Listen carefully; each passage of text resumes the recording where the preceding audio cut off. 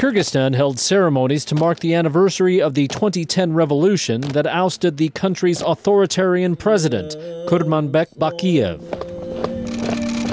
Events on the public holiday began with flowers being laid at the graves of some of the nearly 100 people killed in protests against Bakiev's rule. Verses from the Quran were recited to honor the dead.